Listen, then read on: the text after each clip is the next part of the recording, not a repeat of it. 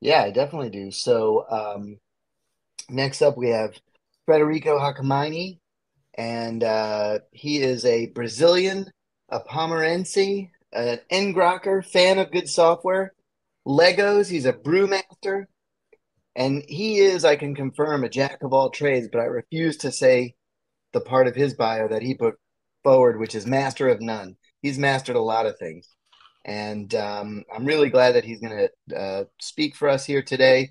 He and I work together at Okta, and we've talked at various conferences. And he's an all around great guy, in addition to being an amazing technologist. And we were having fun with ngrok before he went to work for ngrok. So it's cool to see you there now too, Federico. Let's bring him in. There he Yeah. is. Hi, folks. Good morning, good afternoon, good evening. I don't know where you are. I know this is happening around the world. So happy to be here. So happy to see familiar faces. Thanks for the intro, man. And yeah, I'll say I'm a master of none. I try to master stuff by tripping into some things. I'm here to talk about one of these. We're not the tripping at. It's webhooks.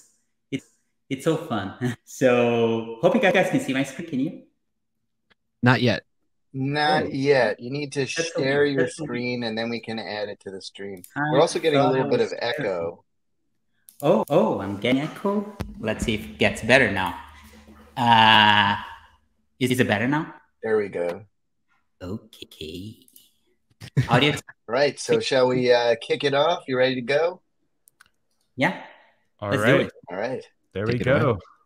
Okay. Thank you guys. Thanks for being here. I'm here to talk about ways to make hook security better. My name is Fred. Again, I work at ngroker. And I'm here to touch three things. First, just a quick recap of webhooks in security side. So there are some things on the architecture that when it comes to security. Second, show you some of the finds. Oh, I'm getting some reverb. Let's see. Let me switch to the built-in mic. Yeah, good idea, Randall. Okay. Just a little visit from the demo monster. It happens. Oh yeah, it happens to me all the time. Is this better? I think it is better. Okay, cool. Wow, Bluetooth is winning wire today. Okay, so continuing with where we were, my goal is to go through three things, just a quick recap of webhooks, more from the security side, show you some findings of a research we did with over 100 different webhook implementations, and talk about things you can do to make webhook security better, whether you are a listener and you're consuming those, whether you are serving others with that. And with that together, in the third item, actually give you some action or give you some things to do to help the community make better webhook security. So let's get going. This is a quick presentation. I'm going to share this link with you later so you can have access to the decks. As webhooks, starting with a quick intro, many people already are familiar with webhooks because if you see them, you love them, right? Webhooks are one of the best things ever, most empowering things. It allows you to build applications that react to events. So instead of, let's say, through a traditional API, if you're integrating with Twilio, go and ask Twilio all the time, hey, you have a new message I can work on. You just send an URL to Twilio, say, tell me when it happens instead of me calling you all the time. Twilio sends you that. It's great for Twilio. It's great for you because there's no overhead. There isn't a bunch of calls going on. However, that changes the game a little bit in terms of security. The first thing is that most of the security responsibilities that would typically go with the Twilio side of things, let's say the provider, it goes to the consumer. So in a pooling strategy, Twilio is checking your authentication for keys, it's checking your OAuth, they implement DDoS and all bunch of things. Whereas on the webhooks, that responsibility most of the times relies on the listener side. And the second thing is that related to this is that you don't necessarily need to do all the security stuff in order to be successful or functional, if you will. So this is me creating something to do crazy stuff with my CD. If I get a webhook notification from GitHub And because I'm a lazy developer, I didn't do a bunch of stuff on security. There's just a to-do for V2.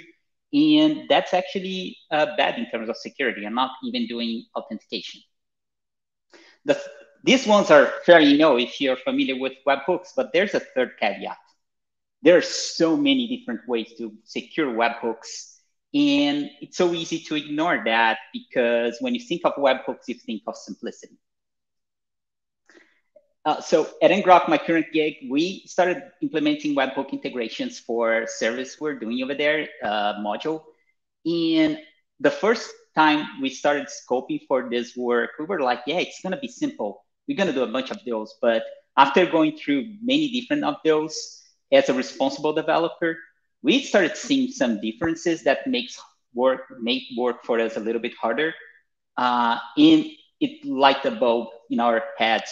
So the first thing is that when we started implementing security for webhooks, 7 out of 10 webhooks will present some differences. Even with most webhooks using HMAC signatures, so you sign the body, you send it over and use that as a way of doing authentication and message integrity. Many do in different ways. So half will do encoding with base64, the other half with hex. They will hash different parts of the message. It goes all over. And only a few percentage of webhooks will implement more controls, which you should be leveraging as a listener. So it gets very hard to do it right. And as a responsible developer as well, because security do not necessarily stand in between the success and getting that webhook call done, you end up having to read a bunch more docs and have to build a much more than just like getting that get started and run with it.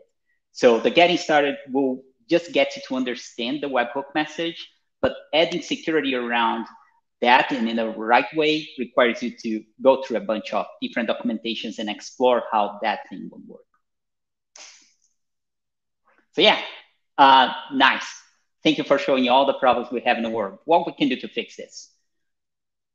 So the best way we could think about when we tackle this problem, when we look at that, we started actually cataloging those things as we were implementing the integrations ourselves. We thought that while we cannot change the world, we can make it a little bit better to help people spot the patterns and see how good looks like. That's in a website called webhooks.fyi that you can go and check it out yourself. I'm going to go through some of the findings we got from this place and share some easy ways and strategies you can do better webhook as a listener or as a consumer or as a society. Starting with the provider. So if you are a SaaS service or if you are creating your service and you want to send webhooks to people, these are some of the things you can do that are very easy to do in general, and that will help people a lot. Providing amazing documentation is quite obvious, always good. Implement security when you send a message as well. Don't treat that just as a responsibility to the listener. There are things you can do in this front. Improve secret keys, strong encryption and hashing, signature payload, leverage the payload and the signature, not only for body, but headers. Implement replay prevention, versioning, and compensatory controls. The listings like a shopping list, like how do I do this? How do I get this right? The suggestion here is to copy from the greats. There are many great patterns implemented throughout the industry, not necessarily consistently, but when you go through those things, let's say webhook security, and you see things like how do I do one-time verification or how do I build amazing documentation, you can go through Webhooks FYI and see what you need to do or what are the greats to copy from. Great example of that, Square would tell you which events you can listen to, how you should subscribe to events. Or Stripe does a great job with telling you how to retry a webhook when something doesn't go right insecurely. Copy the greats. You should be good on that front. Use this as a catalog for you. As a listener, these are some of the best practices you can do. Use HTTPS. Ensure you are actually leveraging security rather than just putting in the to-do like I did with my Node.js app. Restrict access by IP, storing secret, segmenting, rotating, using robust algorithms, calling back the service if you're not sure, And one thing you will notice is that many of these patterns are the same patterns you're using when developing safe web apps or APIs. So if you pay attention very well to those endpoints you're providing, you should have that same level of attention to how you listen to the world. There are some things as an industry that's a little bit hard to do, but it's important to do. So there are some standards. You're seeing some of the most popular ones here. You can see the IETF HTTP message signatures, which is very promising. So they're trying to create a spec for signing HTTP messages, because HTTP message signature is the most popular authentication mechanism in webhooks. It will certainly influence the whole industry in the right direction. Same goes with cloud events. They are both trying to do the same thing. So one is IETF, the other one is by the Cloud Native Foundation. Also, there are other things specific to security, like the OpenID share signals and secrets, and the REST hooks. It's an initiative from Zapier. This is something that's going on here. Because there are many standards, there is let's say a arms race here to see who's gonna win or who's gonna be the most prevalent one. As an individual, you can contribute to some of those, or you can actually help build awareness yourself. These are some of the ways to help out the industry. Everybody that develops a webhook or consumes a webhook is in a unique position. If you're a responsible developer, you will need to do some of those things we talked about, right? You will need to parse the documentation, figure out the things that needs to be used and how to use them. So if you're in the middle of doing that, go to the places where these things are being cataloged and tell the world about it. It could be both in Webhooks FYI and also the awesome webhook list from Rila Dell. That's really, really good. Actually, we recommend that as well as a great place. And if you're a provider, follow the good patterns, see what good looks like from other providers, and also list your provider. Show proud that you're there. This is my call for you to action. Go and figure out, help us out. I'm here to answer any questions you have about webhook security. I can go into some of these deep items for you, tell some of our findings. We have that in a blog as well that I'm gonna share. We walk through all the different patterns, all the things that are right, the things that are actually kind of scary, and even frustrating about the experience. With that, I'll pass it back for questions.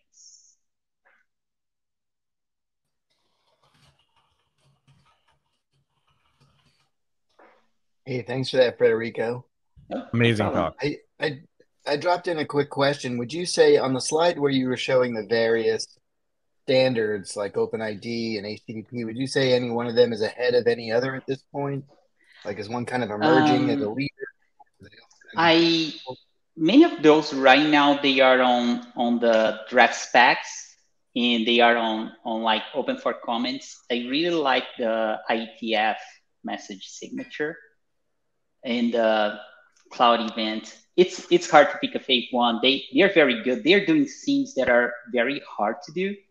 I'll give you a good example. So cloud events, they are very opinionated about including in your payload and signature the header in a certain kind of header. So let's say you're making a webhook call, like the message tells you some information that you should be taking forward, but the header might tell that many times. Great example is a timestamp. So headers typically carry a timestamp to prevent replay attacks. Cloud events is very opinionated about the timestamp. It says it should be Unix. So that like takes a lot of hesitation on how it should do. And you should include these headers as part of your signature. And then there's versioning as well. So I really like their work over there. I'm not saying IETF is not doing a great job as well. So it's an arms race. It's great for the industry. Yeah, great. Thank you. I've been using webhooks for a long time, and I've seen just in terms of like security patterns over the years, things have sort of shifted. I remember originally when webhooks were first sort of gaining popularity, there was no concept of validating a request or figuring out who sent it. I think eventually people sort of move to like having a shared key sort of model. Do you think, like, what do you think is happening in terms of the security side of webhooks just in the future, given all the changes that have been happening in the last handful of years? Yeah, webhooks, they are a very interesting space because like the mission number 1, 2, and 3 is building for simplicity, which I honestly love, but it also makes security challenging at some times. So I see hashes still as a great way of doing that. Some implementations are trying to add OAuth, trying to add things like that's amazing at one place, because if you use, let's say, JOCs, it's great because there's key rotation happens automatically, but OAuth is hard to implement. So what you're seeing in the marketplace these days is like hashing of more things and things that add additional security. So timestamps is an example, versioning is another one. There are many interesting implementations out there. There are some people also using just the JWK part to distribute keys. That's really sweet and interesting. But there is still a lot of things using basic authentication out there. I believe in our research, we found 15% of the implementations using it. A bunch of implementations using SHA-1 and hash signatures. That's kind of scary. I actually have a couple production services I run as hobby projects, which are still using basic auth for a variety of these things. Yeah. Probably not the best. Yes. Compensatory control. What are some of those URLs? Yeah, share those with us live right now. Let's share right now. Don't think so. I don't wanna tell which ones, but I can tell you where to look at. There's a webhook directory in webhooks.fyi, and you can look at the signing algorithm used by some of those and the security controls they're implementing or not. While this should be used for good, it can also provide you some information of things that need to step up. Ouch. Awesome. Well, do we have any additional questions? Or if you have any additional questions for Frederico, please drop them in the chat right now before we pull in our next speaker.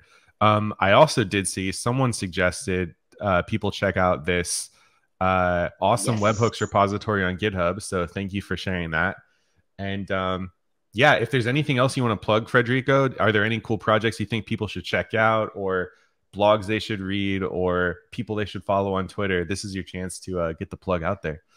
Yeah, awesome webhooks is a great place to go for. We got a lot of inspiration from there. As for the great examples, I really like what Stripe is doing. Zoom came up with a brand new webhook implementation that's very elegant as well. And there are a lot of great people catching up fast. So HubSpot is doing a great job with versioning. These are some like examples. I wish I could point at one example and say like, follow this company. They're doing amazing work, but unfortunately that doesn't exist today, which goes to show that we have a lot to do with webhooks in terms of security. But those are some of the cool things I can point you towards. Awesome. Well, thank you so much for coming by. It's so good to see you, and amazing talk. Yeah, thanks again. Yeah, thank you guys. So great seeing you all. All right. Yeah. See you, Frederico. Good seeing you, Fred.